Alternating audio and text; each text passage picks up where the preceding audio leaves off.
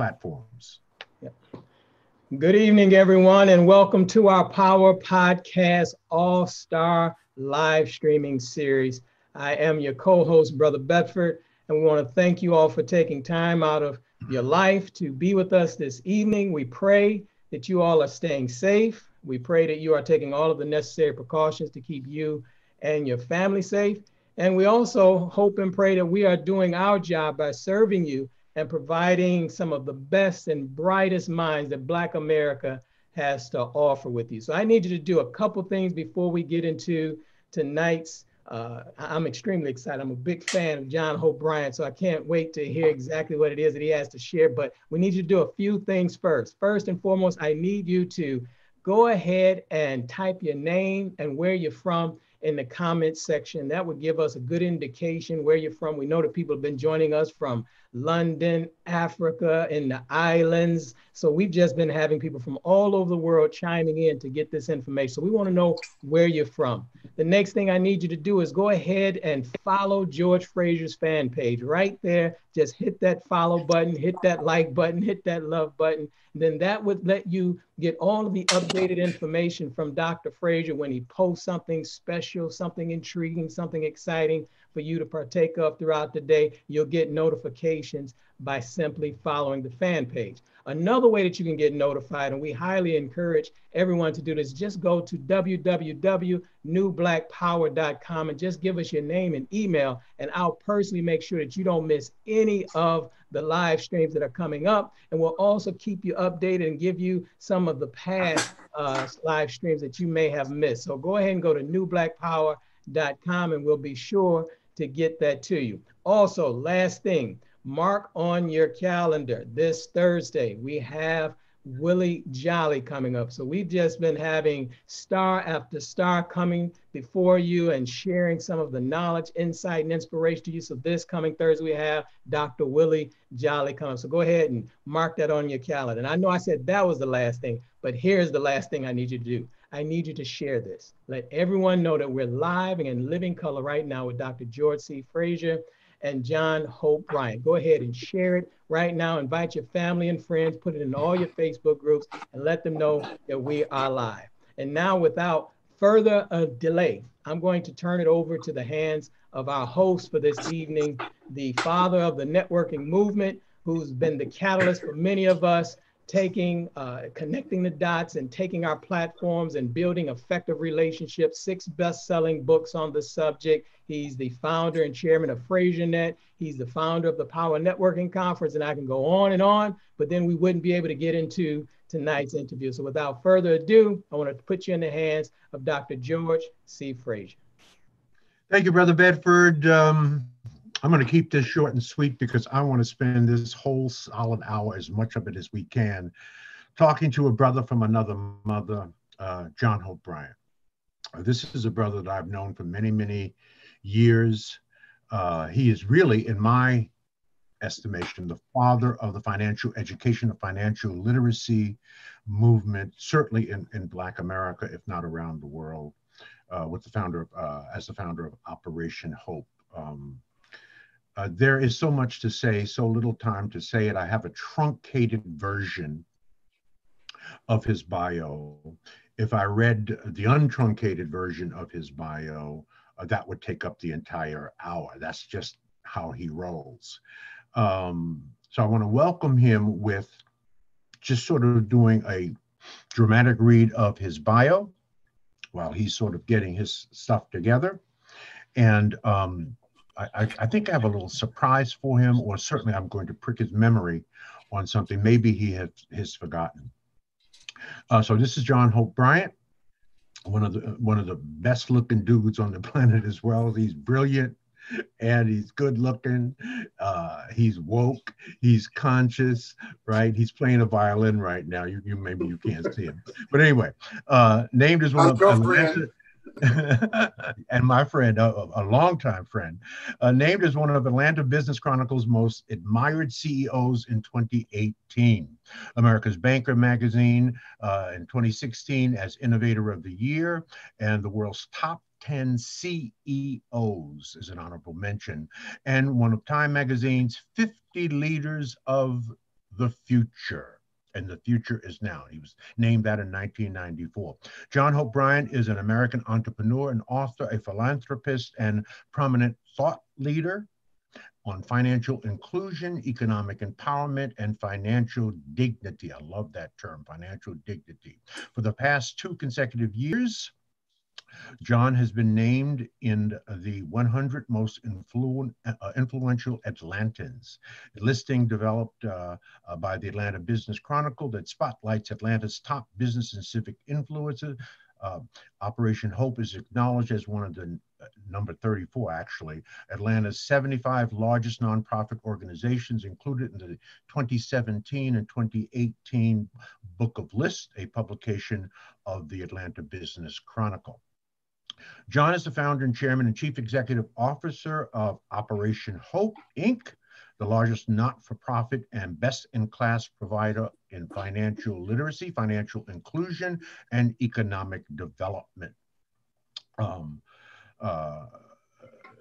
And economic empowerment tools and services in the United States for youth and adults. He's the chairman and chief executive officer of Bryant Group Ventures and the Promise Homes Company, the largest for-profit minority-controlled owners of institutional quality single-family residential rental homes in the United States, and he is co-founder of Global Dignity. John is the author of bestsellers, and I just want to take you through that. He wrote The Memo in 2017, 5 Rules for Your Economic Liberation.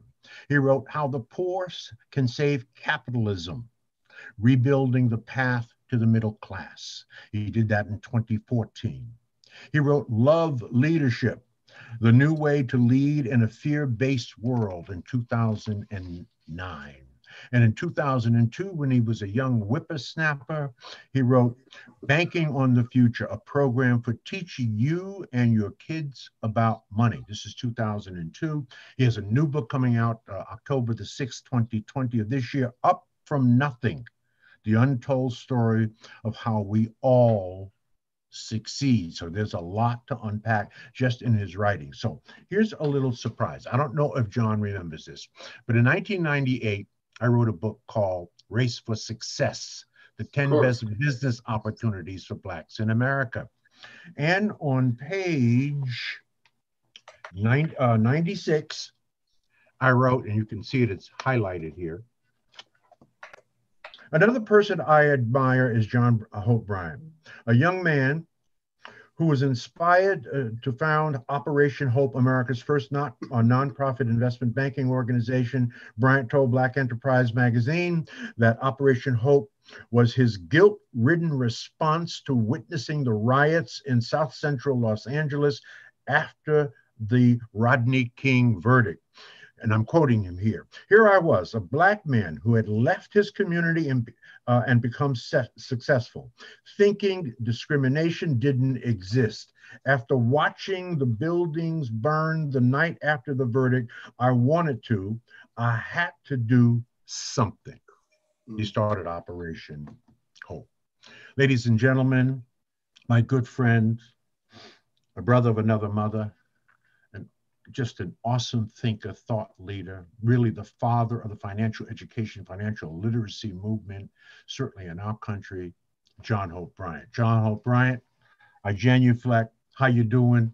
What's happening? What's going on? As Marvin Gaye would say, what's up, my brother?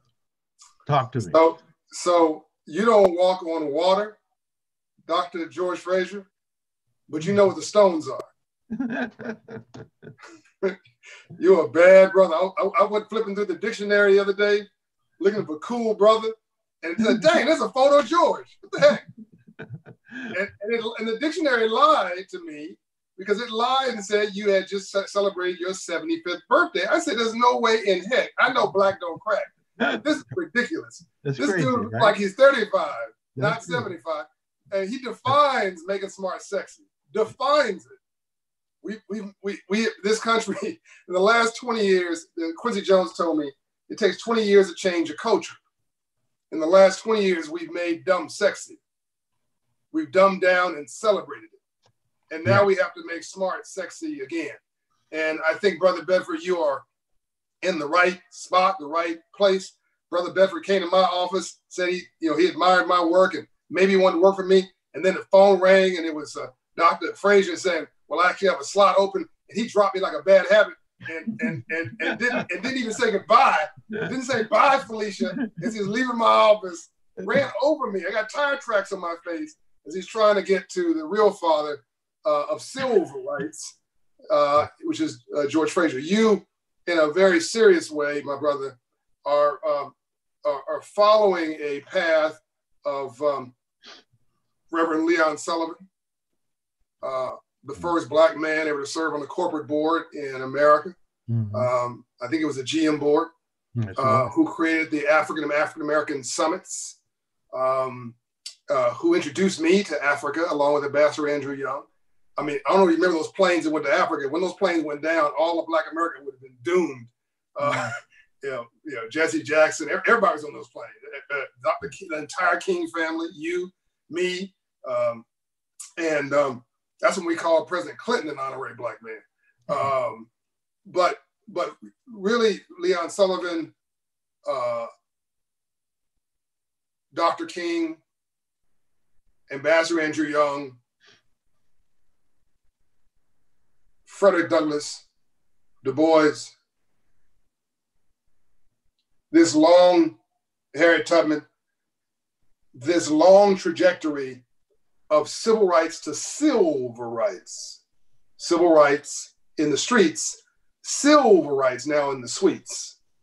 Civil rights about race and the color line, yes, extremely important, is real. Silver rights about class and poverty. My newest book, The Up From Nothing, The Untold Story of How We All Succeed, comes out in October. It's on pre-order now. I just finished it literally yesterday. It's on Amazon.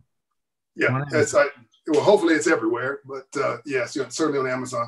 And I'll also be reading it in the coming weeks. So I'll do an audio version. But I note in the book that the word millionaire came, one of the top 10 words in the world, up there with Jesus and a few other things. Right. The word millionaire, innovated in 1850 out of New York, financing the cotton and other things came out of the South, but mostly what they call white gold, cotton. Cotton took hold after almost dying because of the cotton mill. And the cotton mill, of course, unfortunately made Black slaves, I think it was 20 times more valuable. And that's unfortunately why slavery took off versus died. And you had this reverse transfer of wealth where you did not get the fruit of your labor. So today, if Brother Bedford wants to see the fruit of his labor and understands the difference between getting paid and being wealthy, because wealth, it starts from the neck up and getting paid is from the shoulders down. But Brother Bedford being smart, because that's why I want to work for you, not me, he today can have the fruit of his labor, his hard work, his sweat. An entrepreneur works 18 hours a day to keep him getting a job. So he can take his 18 hours a day, or work from you 9 to 5, and then work from himself 5 to 9. He can take that and benefit in this world we live in today from the fruits of his labor. But in slavery, literally, now, by the way, I'm not making an emotional argument here. I'm not blaming white people. Just to be clear, there were slave traders who were Black. How do you think you got from the African continent, by the way? You think that white folks just walked into Africa and picked us up? So this was economic, unfortunately, bad capitalism. You had Arabs in slave trade, Black Africans in the slave trade, Europeans in the slave trade, Indians from India in the slave trade. That was the East India Company. It was just a horrible business model, disgusting. But the reality in America, where my poor white brothers joined us as indentured service in 1619, they got off to be like, okay, well, at least you're white, you can go be in charge of somebody. Black folks, we didn't get a pass. We were enslaved forever, but we were so hardworking. We were such agricultural geniuses. No one picked us up because we were dumb. They brought us from Africa because we were geniuses of the soil. We were African. We were brilliant people of the soil. So again, I'm not saying anything emotional here, but Black folks were so industrious that they turned us into this incredible, efficient moneymaker. The richest city, George, in the world, not in America, in the world in 1850, per capita, was Natchez. I'm sure I'm saying it improperly. Natchez, Mississippi. Yeah. The rich, by the way, has a Black mayor today. Not one of the richest per capita in the entire world. Just happened to be a slave port. That was the capital of our import and the export of cotton. And it just so happens that that's the same era that the word millionaire was minted. Is that right? Yes. We literally sang it on your program first. I put it in my book. I chronicle all this in my book. But I'm saying it on you. You literally the first time I'm saying it to anybody. The word millionaire comes from us. Now, here's the problem. Because somebody else literally got the transfer of wealth from us. We worked our tails all day. And somebody else went and bought the car. Back then it was a carriage, horse-drawn carriage. They got the big mansion. They had their servant. So the more we worked, the wealthier they got. It was literally a reverse wealth transfer that lasted 300 years. Not 30 years. That'd be bad enough. 300, when everybody else in the world stopped slavery, like, oh, this is really horrible, it's disgusting, it's immoral. You know, we made a little bit of money. We should probably stop this before God really gets mad at us and punishes like most subsequent generations. We should probably stop this. Folks in America are like, oh, hey, no, this is intoxicatingly good money. And when we carried it on for 200 years, longer than anybody else. Another thing I'll say on this program, I've never said it before, it's actually not in my book. You probably know this because you're so smart, George. But I'm so excited to be on your program. I just want to say this. I have never said this before. Another reason that Black folks are really the reason, I'll say, one of the reasons that America is so amazing as it is today. There literally could not be America without Black people for this reason. The only nation ever to beat Napoleon's rear end was Haiti. You know the story, George? Oh yeah. Absolutely. So I won't bore your listeners, viewers with the details, but they can research. But the bottom line is, this guy in Haiti, brother, beat Napoleon's brother. Napoleon got his emotions all wrapped up in this, and the ego. And Ambassador Andrew Young said that men and women fell for 3 reasons: arrogance, pride, and greed. And this guy was so prideful. You're not going to beat my brother. I'm Napoleon. He got his rear end whipped by this dude. And the slave trade in the Caribbean, specifically Haiti, was financing France's wars around the world. So because Haiti's trade stopped during this brief period where Haitians took over Haiti, and then their ego got out of whack, and that's a whole other story because they shot themselves in the foot, getting emotional about their victory. They didn't leave their adversaries with their dignity, and ultimately they ended up getting overturned not only by their neighbors next door, which is what's next to Haiti? Dominican Republic. Yeah. And all the European powers turned against them. But I'm getting ahead of myself. France was negotiating to sell what we now call New Orleans to the U.S. But they got so strapped, George, for cash because of Haiti saying no mas. Mm-hmm. They had to sell what became the Louisiana Purchase, the equivalent of 13 to 15 states, for like pennies on the dollar.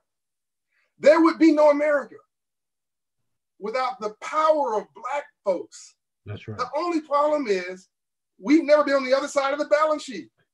We keep getting on the reverse transfer of wealth side of the balance sheet. And today, and I'm about to shut up, Ambassador Andrew Young would say that men and women fail for 3 reasons. He also admires you. Arrogance, pride, and greed, yes. But he also says this: to live in a system of free enterprise and not to understand the rules of free enterprise must be the very definition of slavery. So if you're in a 500 credit score neighborhood before COVID, by the way, here's what you see. Check casher, next to a payday loan lender, next to a rent-to-own store, next to a title lender, next to a liquor store, next to a pawn shop. And a church down the street trying to make you feel a little bit better once a week. That's what we call therapists, because we don't want to admit that we cray-cray. So we go to a church and we scream and holler on Sunday to make ourselves just sane enough and just calm enough to go back to work, whatever, on Monday and do it for another week. But I could have described there, George, a Black urban community, but it's also a poor white community. Poor white rural neighborhood has that same profile, 500 credit score community. So I've now decided that, and by the way, outside of a military base, you have all races of people and those same predators at the gates. So I'm now convinced the color is green.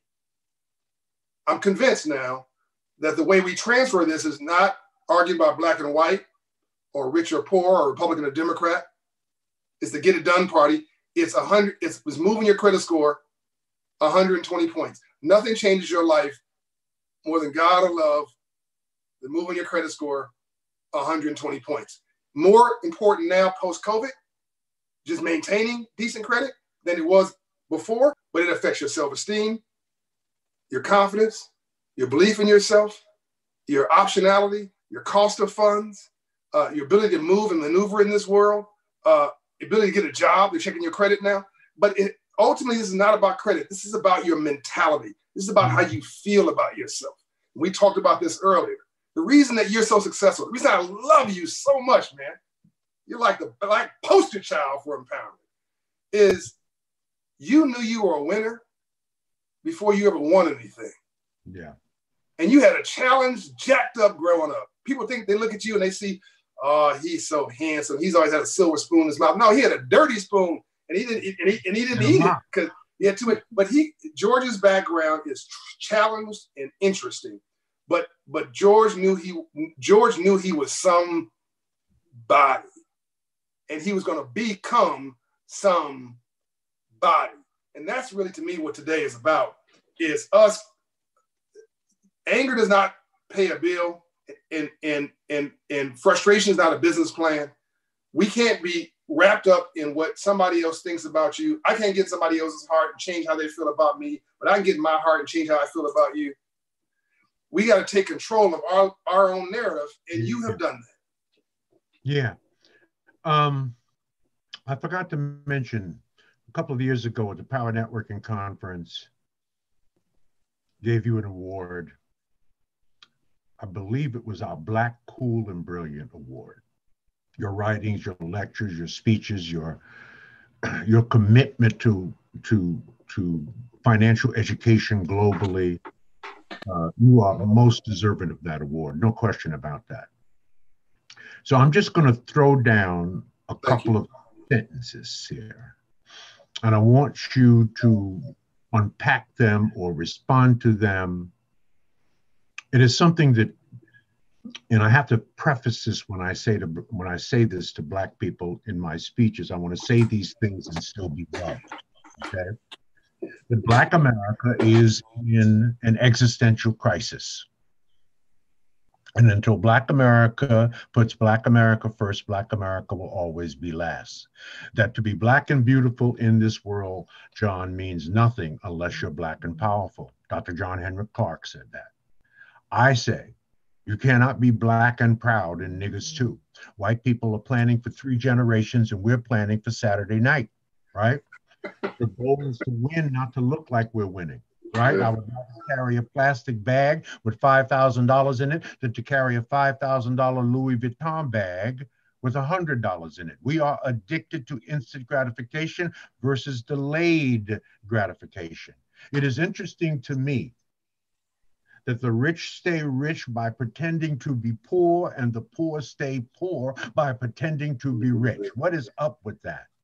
Right? If nothing changes, we are headed into a second slavery. That is what I deeply believe. And we cannot and we will never manifest our dreams by complaining our way out of this current reality. We have to deal with this reality. No one is saving us but us. It's been 400 years and we ain't saved, John. And what disturbs me the most in my 9.5 million frequent flyer miles, my 2,500 speeches that I've given over the last 40 years, my six best-selling books, is that no matter where I go, John, no matter where I go, where Black people have been dispersed, whether it is Seattle or Miami, whether it is San Diego or Maine, whether it is New York or Los Angeles, whether it is Cape Town, South Africa, or Cairo, Egypt, whether it is Ghana or Kenya, whether it is Rio or Bahia, whether it is the Bahamas or Jamaica, no matter where I go, African people are at the bottom of every single economic barometer and statistic in the entire world, including the continent of Africa, where we occupy, fundamentally own. God has blessed us with the richest of natural resources of any continent on the planet, and we're still the poorest people on our own continent. What is up with that? We're 500 years in. We have given, as Sister Adu from Ghana said, who was the former director of the Office of Education, that we have given the Western world everything that we have in 500 years. And therefore we have nothing and you have everything. We're 500 years in. And then when the reporter who interviewed her, I think I sent you that little video, who interviewed her, German reporter interviewed her and said, Sister Adu, do you think that Black people could ever forgive us? And Sister Adu looked at her and said, it is not about us forgiving you. You did everything you need to do to survive. The problem we have is we haven't done everything that we need to do to survive. We need to unpack that. What must we do? And I think it's in your next book. What must we do as Black people to succeed, to survive, to overcome this paucity of financial literacy and education that exists among our people? We are the most financially illiterate people in this country. What is up with that? And how can we fix it? And I know how we can fix it. I'm asking a rhetorical question. You know how to fix it. You've been working on it for 28 years. By the way, congratulations on your 28th anniversary today. Congratulations on that. Yeah, today. All right. So I just want to drop the mic on that, because that's the kind of conversation we need to have. What are the answers? Why is credit, for example, so damn important? Why is it important? And is it that difficult to fix? So in my homily, brilliantly said, of course, in my homily, like I said, listen to you forever. In my homily earlier, some of the folks who are Caucasian who might be watching your program may be feeling a certain kind of a way, maybe. And I want to underscore here that my philosophy for life is talk without being offensive, listen without being defensive, and always leave even your adversary with their dignity. Because if you don't, they'll spend the rest of their life trying to make you miserable. Right. Because it becomes personal. And that's what happened in Haiti, by the way, that the Haitians got emotional about their success and overclocked it and humiliated the French and others. And Europe basically decided you're going to be a poor despot for 500 years. And the watch seems to be accurate. So white folks have also been part of the success movement of successful Black movements for social justice. I want to give them credit. The Urban League, partially founded by Caucasians and Blacks, and the NAACP. Yeah. Operation Hope has been supported by a rainbow of folks. I'm sure your organization and others. So I want to make sure it's clear that nonsense is nonsense, that there are good people and bad people, and there are bums everywhere. I got bums in my family. I call it the bum factor. 20% of everybody are just bums. And we need to call it what we see it. Now let's now go to your question. The ironing board, the home security system, the three light traffic light, the refrigerator truck, the automated elevator doors, the electric microphone, the carbon light bulb filament, the color IBM PC monitor, and go on and on and on. Right. Created by blacks. Found it. Mm-hmm. We are brilliant. When the rules are published and the playing field is level, we succeed. Look at the arts and sports. Look, either you run fast or you don't. If I pass the finish line first, I win. Rules are published. We even took over tennis. We took over F1. When the rules are published and the playing field is level, we succeed with the right mindset. You mentioned a word in your sermon of empowerment that is critical. You said we've been surviving. There is the whole ball game. In my new book, I talked about 3 elements, George. Dr. Fraser. Surviving. George is fine. Surviving. See, when you're a bad brother, you say, just call me George. That's what white people do. Bedford. That's what they just call me George. Yeah. That's how bad I am. Just call me George. Yeah. Bachelor Young has 130 honorary doctor degrees. Just call me Andy. You know, when you rolling like that.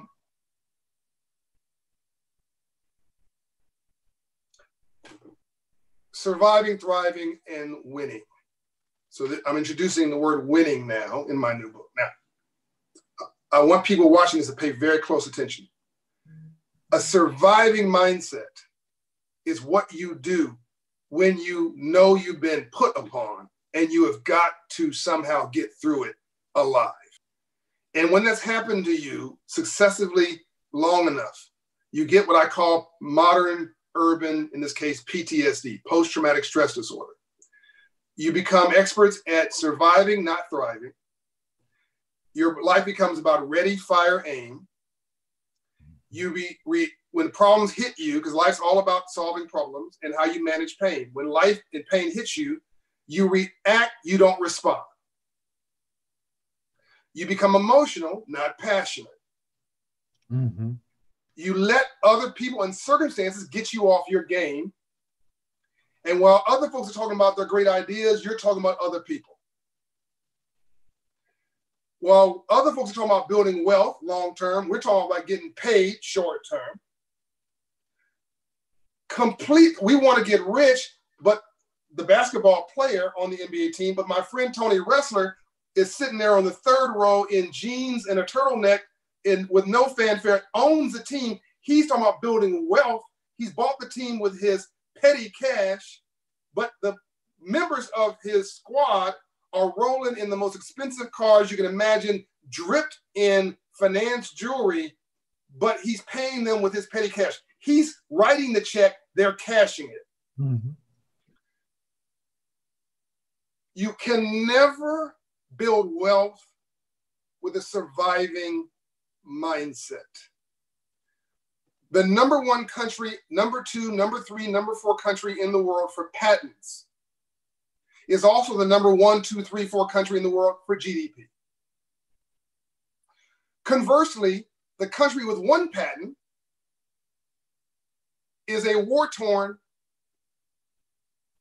incivil place of pure terror where you're just, surviving. You cannot create genius in an environment of warfare. I'm being dramatic for a point here. You need calmness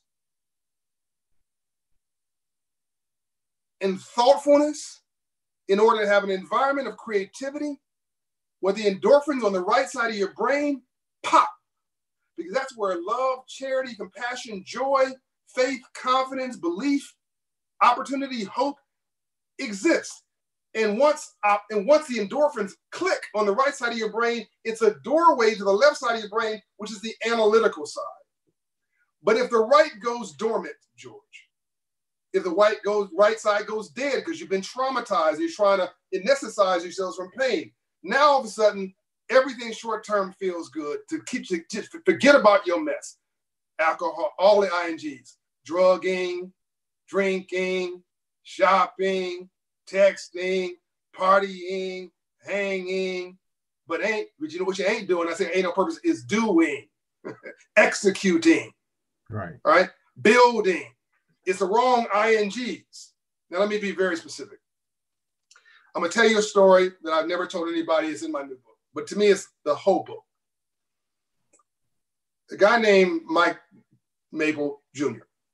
You don't know him, no one's ever heard of him, but he's worth about $500 million. He's a venture capitalist, top 10 in Silicon Valley. I'm having breakfast with him. Hey, Mike, how'd you become Mike? Make a long story short, he says, well, you know, my mom and dad, tell me about your story. Oh, just normal mom and dad. No, mom, tell me. Well, my dad worked for Microsoft. Okay, what did he do at Microsoft? Well, he worked for Bill Gates. Okay, now, typically, somebody who's an assistant vice president, 20 levels down says that. This dude's father was number 3 at Microsoft. Now, so give you some texture for his dad. He created all products. So Microsoft 365, all that he created. This is his dad. So Mike's got a little business. It's a video, I think an arcade business. 15 years old. First of all, that's impressive enough. I think Bedford, George, if we saw that in our neighborhood, black person, young black man, young black woman creating a business at 10, 15 years old. We, by the way, George and I both started business at 10 years old. So we can relate to it. But that's impressive enough. Fair enough? Sure. Okay. So now we're going from a surviving mindset to a thriving mindset. Okay, step in the right direction. So George has got a video business at 15 years old. George says, you know, Dad, I think I want to sell this business to Disney.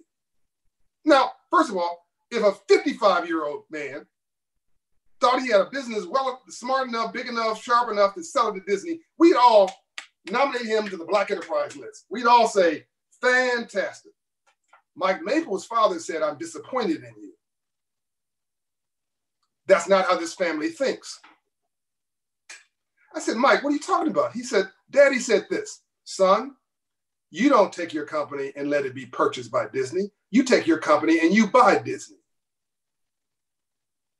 Mm-hmm.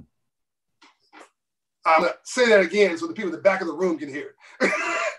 You take your company in this family and you buy Disney. You have a leadership perspective in this family. You got a winning perspective in this family. You are the check writer, not the check casher in this family. You set the agenda is not set for you.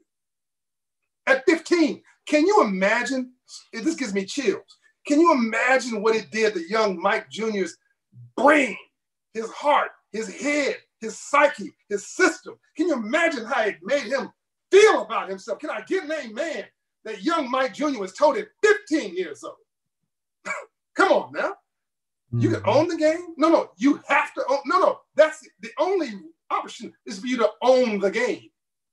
Right. Of course, Mike Jr. is a $500 million today. What choice did he have? Right. That's a winning mindset. Yeah. Mindset. And Mike Jr. knew he was a winner before he won anything. LeBron knew he was a winner before he won anything. Oprah Winfrey knew she was a winner before she won anything. You knew in that poor neighborhood, in a struggling family with challenged sibling situation and mom and dad, you knew, George, that you were somebody and you were going to be a winner before you won anything. So did I. That was robbed from us. Long way of saying. When you're brought here and you are twice as big as your overseer and you have them outnumbered, it's not personal. Get the personal out of this. Get your emotions out of this. In order for them to make this economic model work, because we were twice as valuable as railroads, as slaves, they had to kill not your body, your spirit. Right. And they did things to kill your spirit. I can't say it on your program, but they separated you from your wife. They held you down. They did all kinds of things. Message. And they held you as you stop fighting. Message, you can't do nothing about it. Just stop it. They wanted human machinery. And by the way, it succeeded.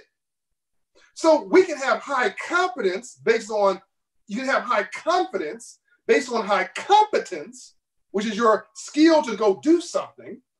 And listen now, still have low self-esteem. Mm-hmm. Mm.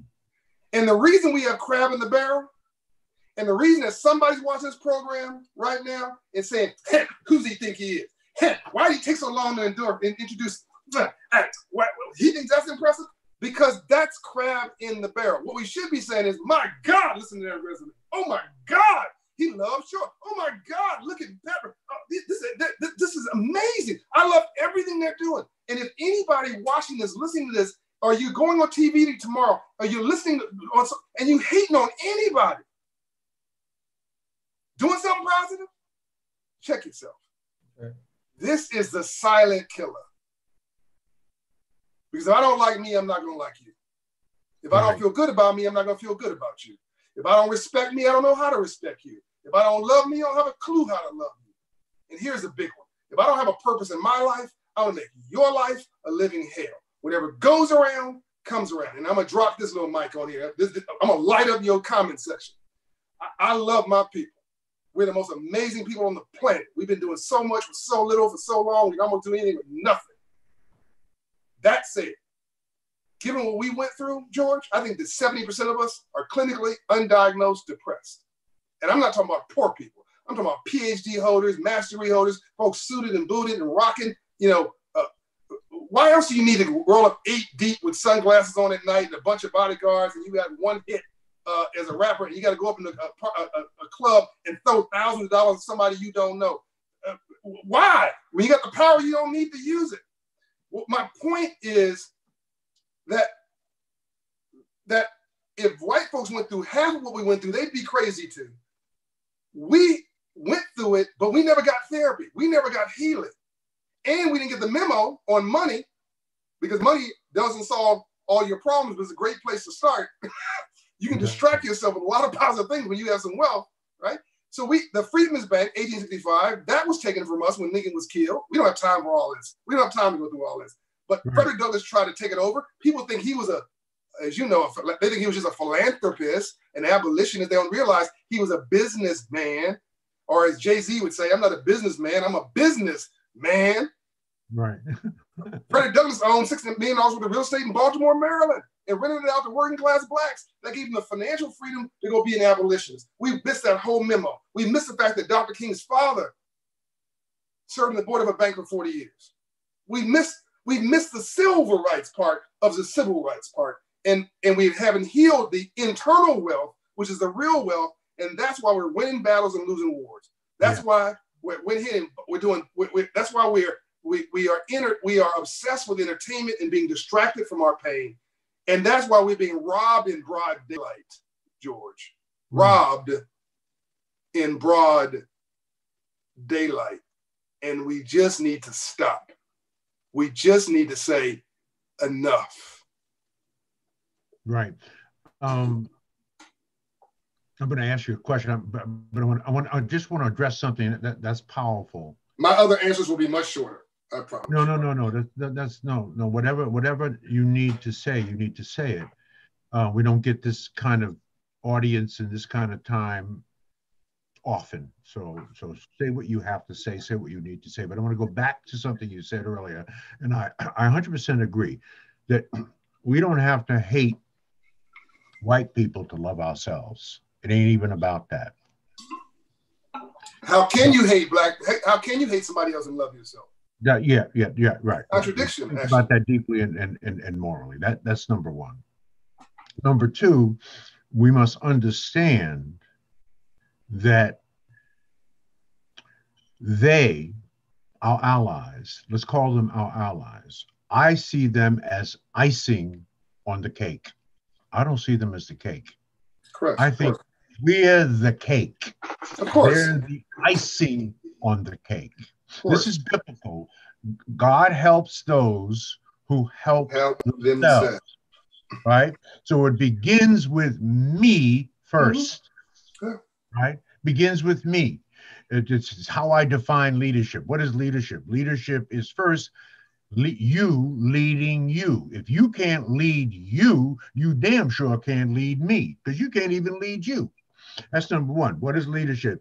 Leadership of your family. If you got 2 knucklehead kids who are doing crazy and dumb things and snorting and doing crack, you can't lead your family. You can't lead, right? The next is leadership of the community, then leadership of our race. Very few rise to the leadership of a race of people.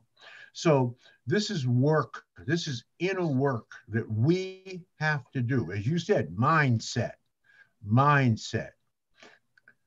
intellectual curiosity, which leads to critical thinking, which leads to using the power of our creativity and innovativeness to leverage the incredible survival skills that Black people have. Hell, we made a meal out of chitlins.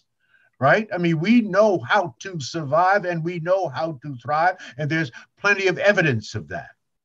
If you were the doctor for African people and had to write the prescription, now you may have already commingled your prescription in some of the things you've already said, but if you had to write a prescription for us for the next 100 years, we've got to be on this prescription every week for the next 100 years, right? What would that prescription read? What would it say? What are the things that we have to get right to move away from this crab in the barrel mentality, to move away from this notion that Black people are out of their natural minds, right? It's as evidence in how we don't recycle our dollars, how we are the consumption class, they are the merchant class. We buy stuff, they make stuff. What's the prescription for that, John?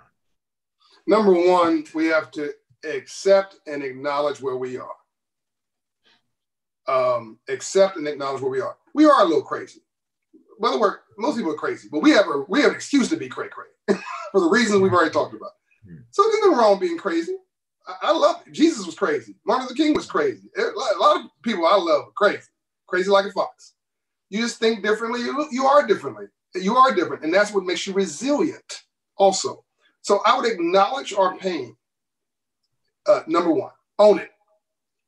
Number two, when you get mad at your son, let's assume Brother Bedford's my son, and Brother Bedford does something stupid. I'd say, Brother Bedford, you anger me, you future entrepreneur. You anger me, you undisciplined future doctor. We need to call up our future, even in our worst moments. We need to own our pain, because rainbows only follow storms. You cannot have a rainbow without a storm first. You cannot grow without legitimate suffering. We need to tell our children every day, as my mother told me, I love you. You can do anything you want to do. Somehow you survived, George, without that. You thrive without that. But I had the benefit of my mother pouring into me. You are somebody, I love you. And that boosted my self-esteem. As Quincy Jones would say, not 1 ounce of my self-worth depends on your acceptance of me. As Reverend Murray would say, it's not what people call you, it's what you answer to that's important. Never, ever answer out of your name. And then I added, to argue with a fool proves there are two. Number three thing we should do is, as a result of being told that we are somebody, believe that we are somebody. Number four, we need to be obsessed with education.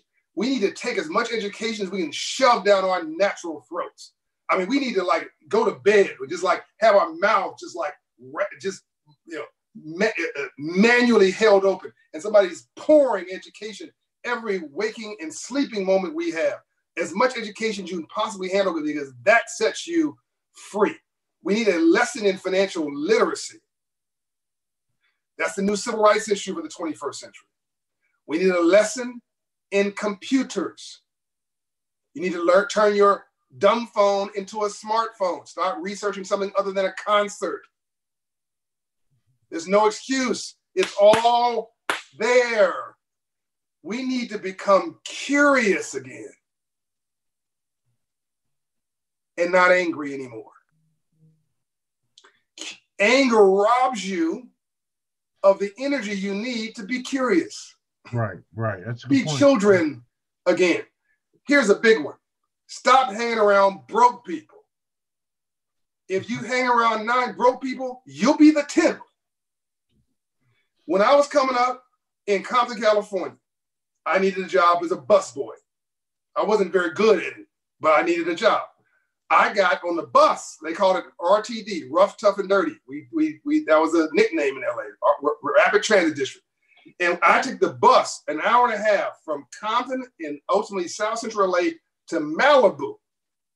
Because I was going to work at a restaurant. It wasn't going to be a raggedy one. It was going to be one where the rich people were. I didn't understand it. I know rich and wealthy. I just knew somebody who had a nice car. Then I got there like, okay, these are bankers and these accountants. That's nice. But then I want to understand where wealth is. So I then became a waiter, the worst shift they had possible in Malibu, California, deep Malibu at Joffrey's Malibu restaurant. Never told this story either. Joffrey's restaurant, Joffrey Etienne, who's the owner, God rest his soul. Harvey Baskin, who walked around with a Jesus robe every day, Jewish. And he's worth $200 million in, $1 billion, maybe $2 billion today. I went there and worked long enough to be able to quit that raggedy job as a waiter to become an assistant to Harvey Baskin. So I didn't go to college, so I wanted a college degree through mentoring. So I want to be obsessed with mentoring, obsessed with internships, obsessed with apprenticeships. This was my mentoring internship apprenticeship. I worked for this dude, paid me $19,000, $20,000 a year. So one day I asked him to go to dinner. And we got dinner in a fancy restaurant, his choice. And I peppered him with questions all night. At the end, the bill came. And he pushed the bill to me. It's $100. Back then, a lot of money. I pushed the bill back to him. He pushed the bill back to me. You know, I knew him pretty well. I pushed the bill back to him. I said, man, come on, what's up, man? You're the rich dude at the table. You're the one that's banging. You pay me peanuts. What, you want me to pay this? Like slavery's over. He looked at me. He said, John, you got to figure out what game you want to play. You want what do you want to do? You want to rob my brain or rob my pocket? One last one. Which one do you want to pay? I'll pay the bill, but you're not getting another thing out of me. Or take what you learned in this dinner as a PhD and pay the stupid bill. It's supposed to hurt.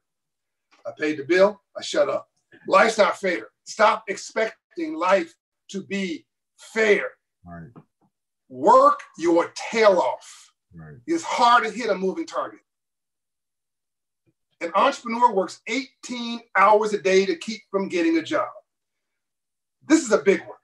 No one's going to give you anything. You cannot build wealth 9 to 5. By the way, I've worked jobs. It's important to work jobs, but you cannot build wealth 9 to 5. You can get rich. You can only build wealth in your sleep. Stocks, bonds, small business, big business, investments, entrepreneurship, education. You can only build wealth in your sleep. Annuities. We have got to change our game. So it's basically all I've said is a mental shift. And most of all, George, healing. We have got to stop all of this running around in circles. It's getting us nowhere. We need a black Bill Gates more than we need a black president. I loved Obama. I served him as an advisor. Brilliant dude. I got no buts. Brought class to the White House. But we need a black Bill Gates 100 times more than we need a black president. We need a black Warren Buffett. Where are these folks? When we look at our icons, we go to sports figures, love them, great, and entertainers, love them, great. But you can't scale. I can't scale Oprah. I love Oprah. She gave me $100,000. God bless her. I can't scale Oprah. She's a personality. I can't scale LeBron. We need tens of thousands of jobs. We need somebody who's making 20 billion, so that underneath that 20 billionaire CEO, there are 1,000 100 millionaires, and underneath that you have, 2,000 10 millionaires, and underneath that you have, 10,000 100,000 heirs. You see what I'm saying? Because all those who's going to do philanthropy in their communities, they're going to go back where they came from and hook them up. See, Bedford's give me one of my few amens. He only does that when you talk. But he's actually just give me a charity. Yeah, okay, that's the first time John made some sense. We need to role model. We model what we see. Last point. Why are our kids want to be rap stars, athletes, and drug dealers? Nothing wrong with rap stars, but I can't scale it. Nothing wrong with athletes. I can't scale it. I love it. It's amazing. Drug dealers, you shouldn't want to scale. But why do we want to be that? Because it's what we see. as symbols of success. That's what we see all the time. We need to make smart sexy at scale. We're getting pimped in Africa right now because we don't understand financial literacy. We are literally giving Africa away to China. Right. That's a whole nother show you need to do. That's right. And I mean, I can break down deals that I've witnessed where African leaders mean well, but they're financially illiterate, and they're literally giving the country. Do you know the largest minority group marrying Black African women in 54 countries in Africa? What? Chinese men. Is that right? Yes, sir. And it's not because they're in love with Black women either. Although when you go Black, you don't go back. That's not the reason why. It's because China doesn't succeed without low cost of goods. They can't be the low cost producer in the world unless the natural minerals that they produce with are at the rock bottom cost. So if you and I get in a commercial dispute, now they've locked their whole business model on low cost goods. What's the number one place for untapped natural resources in the world? Africa. Now, right. If you and I doing business, George, and we have a dispute, you say, John, go spit, go away. We're done. But if I'm married to your sister, we work it out. We're family. We work it out. They just locked in, intertwined their whole business model with Africa. This is a game being played here, and we're being played by it. We're not playing masters of it. And that's what I want us to transform. Yeah. Powerful, powerful, powerful. All of it was awesome. I loved how you began, and it reminds me of Alcoholics Anonymous has the best addiction program in the world. It's been copied by every major institution that deals with addiction. And the first step in the 12-step program is simply this.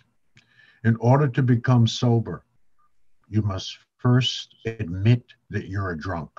That's right. Right? That's how you started, right? Yeah. Right. We have a challenge, but we can get beyond this challenge. We can do things. I love your prescription. All of those things are spot on. There was something there for everyone. Who are your mentors? Who are your mentors? In no particular order, Ambassador Andrew Young. Yes.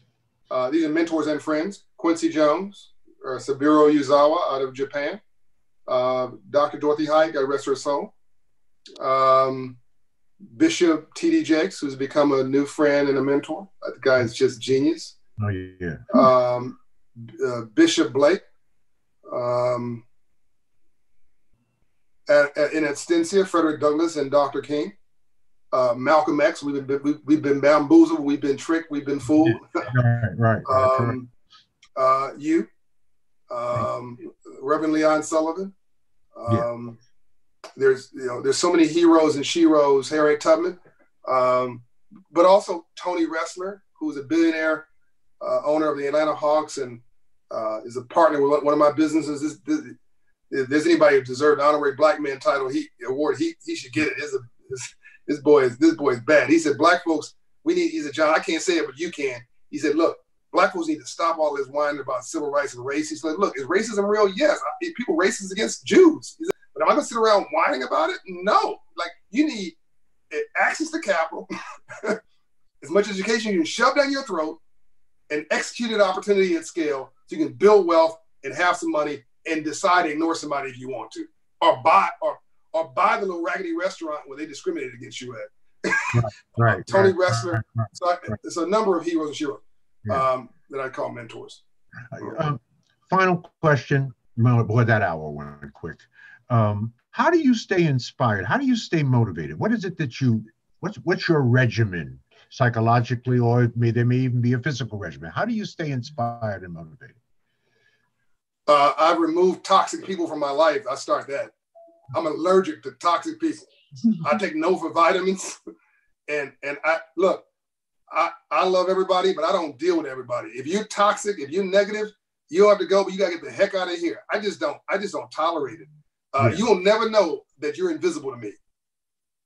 But once I've written you off, hey, hi, you invisible. Hey, hi. care. Yeah. I'm just trying to get you through past me as soon as possible. So I am just consciously oblivious to most things around me. You love me, great. You hate me, great.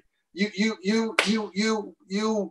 admire me, you despise me, your choice. I just am oblivious.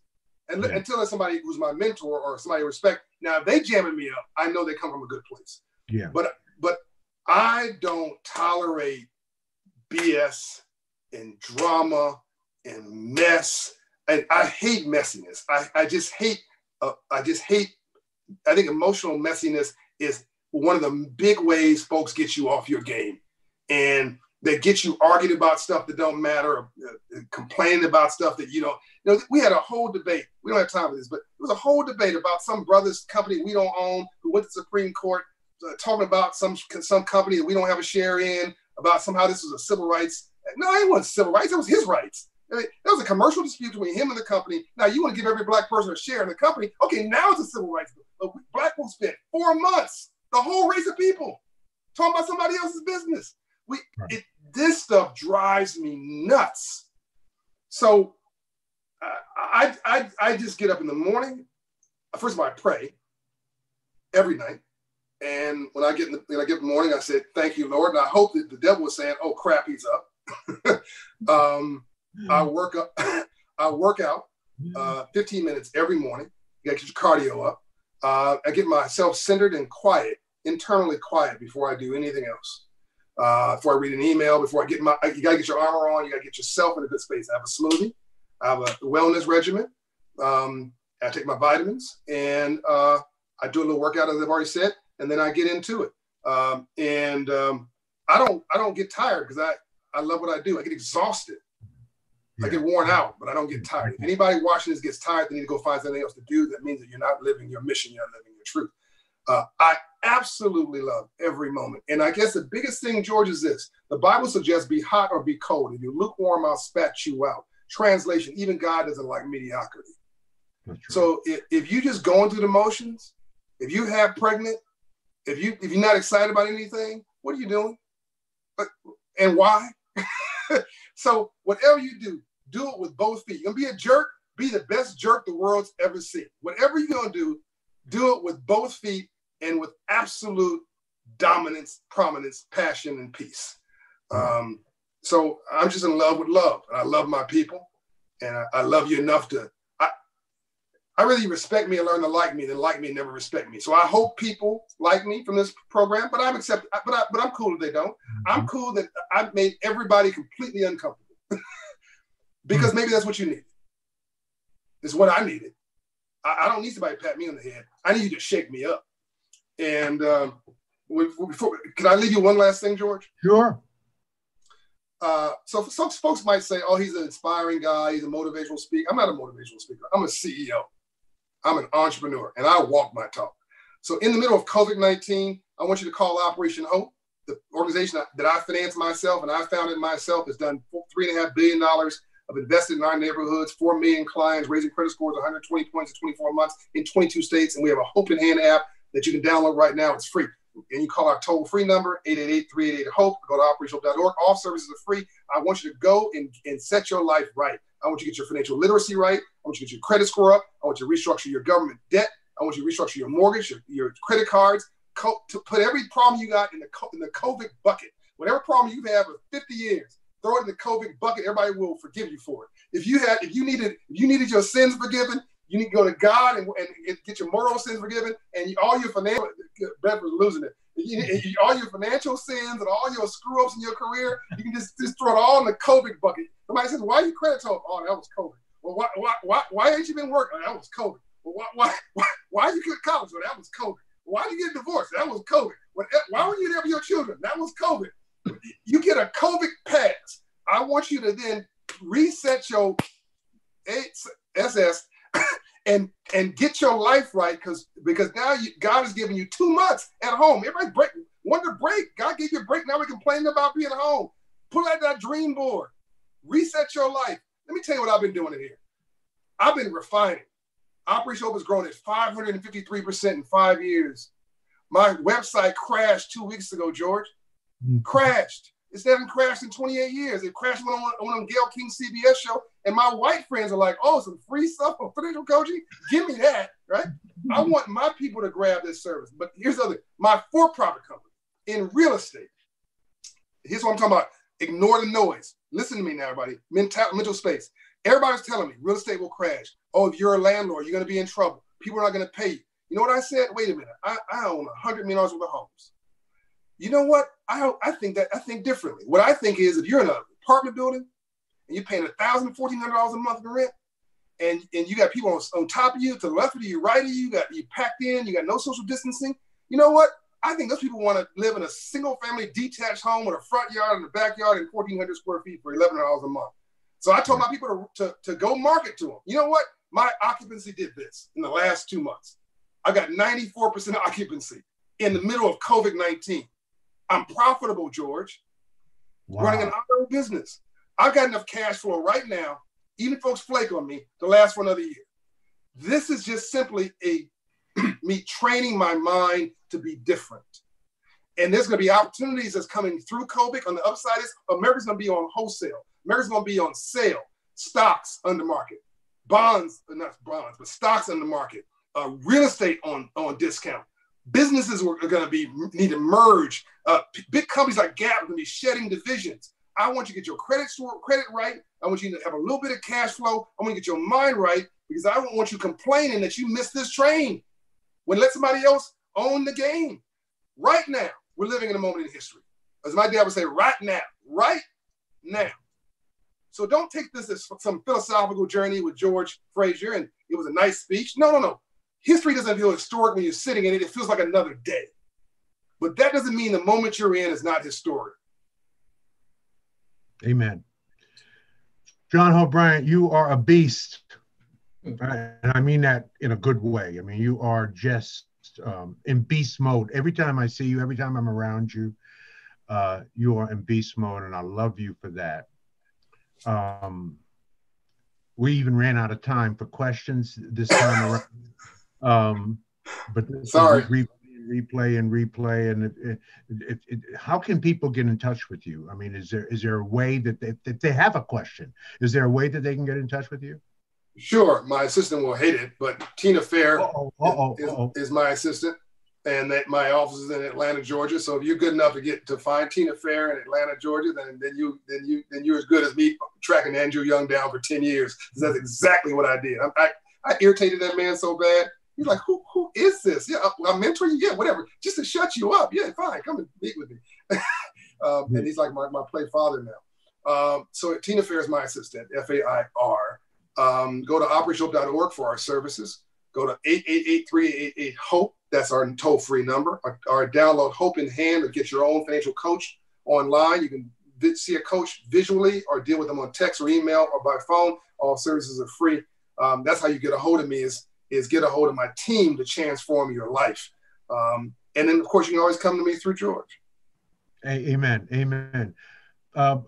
Brother Bedford, we ran out of time for questions tonight. Yeah. I apologize to you because Brother Bedford is in charge of Command Central, and he manages traffic. I just enjoy seeing him crack up every now and then. That's been my pleasure tonight. I just want to close by making our offer tonight. As you know, for each of our podcasts, we sort of have a lottery ticket for 5 Power Networking Conference registrations. A very special deal. And so I just want to remind you, the conference, of course, has been moved to October the 14th to 17th. We want to see you there. It's in Houston at the Hilton of Americas. Yes, we will be having our conference. We're thinking positive. We're thinking, it's going to be just fine. Okay, so be there. But you made a mistake, Dr. George. You said 5 conference certificates you're giving away, but that doesn't include the 5 I'm paying for that you can also give away to your conference. Oh, okay. Well, all right. That's a whole nother. So let me tell you how this works. That's awesome, though. That's awesome. So here's what we're going to do. John Hope Bryant has said we're going to charge John Hope Bryant the same price for this registration deal that we make available, right? That we're going to charge you. So we're now going to, because normally we only allow 5, right? And so the first 5 get this deal that I'm making from the Power Networking Conference. The second 5 get John's deal, which is basically he's paying us for you to come. But the deal is simple. A full registration at our conference is $1,500 for an adult, and a student registration is $800. You combine that, that's $2,300. We're going to reduce that by $1,900 and give you a student and one adult in one package for $399. The first 5 people get that deal.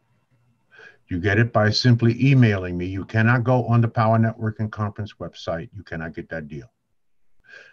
Put it, I'm in, gfraser@frasernet.com, gfraser@frasernet.com, gfraser@frasernet.com.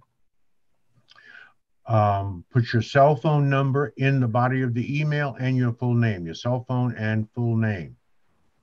The first 5 get the special deal that we normally make. It's only limited to 5. We normally get a lot more than that, but we only honor 5. The second 5, and it'll all be timestamped. You know, all emails are timestamped. The second 5 will get John's deal. John's paying for that. It's a gift. I mean, it's love. John's paying for that. So that's how we're going to do it. So we're now limiting it to 10 tonight because John was gracious enough to do that. I mean, and I didn't ask him. I mean, that's a gift of love. I really, really appreciate that, John, and I'm sure that our viewers tonight appreciate it. I want to close with a quote from Amos Wilson, Dr. Amos Wilson, because it so reminds me of you in terms of your vision for us. And it was Dr. Amos Wilson who said in 1994, he died in 1995, he said, our refusal as Black people to confront the issues of money and wealth is going to end up with our very lives being threatened as people on this earth. That's what he said. He said that in you can see it on his YouTube video on YouTube. 1994, he died in 1995.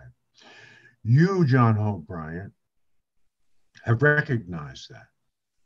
28 years ago, you took action to mitigate that and to help us to understand and to deal with the issues of money by way of financial education, financial literacy, providing services and products to our people that move them forward in this space. We love you for that. We are indebted for you that. We hope that you spend the rest of your life doing that. And you have inspired me. I've learned so much from you. Thank you for being supportive of our WINS Wealth Building Centers and curriculum, which we put into the faith-based community and to our Black churches and giving them a system to educate their congregations. Thank you for being supportive of that. And as you know, there's 47 million Black people in America. There is enough work in this space for everybody. Yep. And love you. Stay the course, my brother. Brother Bedford, do you have any closing thoughts? Anything you want to say? You've been patiently quiet tonight. He normally isn't, John, but George, I mean, I think John Hope Bryant has said it all. I did have a question, but we're going to save it for another time because you said something that sparked. We'll have him back. Yeah, we'll have you back. That I really wanted you to unpack something, but we'll save it for another time. I've taken copious notes, got quite a few quotes over here. So I just want to say thank you for sharing your knowledge and your wisdom with our audience, and I really appreciate it. My deep honor. I can tell you're a winner too. Hey, Dr. Fraser, you know, Benjamin Mays was Dr. King's mentor. president of Morehouse, he said that the greatest sin was not failure, it was low aim. That's right. You be good, my brother. Thank you for the gift. And on behalf of those, it's already almost full. Thank you for that, man. That is generous, and we love you, man. And stay the course. We're going to have you back. But there's just too much information to unpack. We just didn't have enough time, and we promised people a crisp hour. We already went over by 15 minutes, but all worth it. All worth it. We could have gone another hour. George, I just want you to know I'm happy to be generous to support your movement. And I'm so happy to send you my combination of food stamps, Mexican pesos, and Russian rubles to pay for that. I'll take them. And post-dated checks. Right. If you have any yen, you can throw some yen in there, whatever. Brothers and sisters, it was an awesome evening with the awesome winner in his mind and in his heart and in his spirit, John Hope Bryant. Thank you, John. Have a good evening. Like, all right. Take care, everyone. Thank you, John. Thank you, Brother Bedford.